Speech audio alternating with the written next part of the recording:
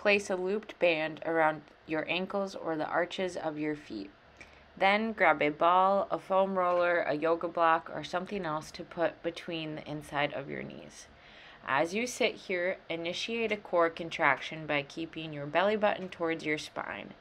Squeeze your inner thighs against the object between your knees while you push your ankles out and away from each other, holding for 1 to 3 seconds. As you maintain core contraction, squeezing your thighs together and pushing your ankles out. You should feel this in your core, your inner thighs, and the outside of your hips near your glute muscles. Do this for your allotted sets and reps.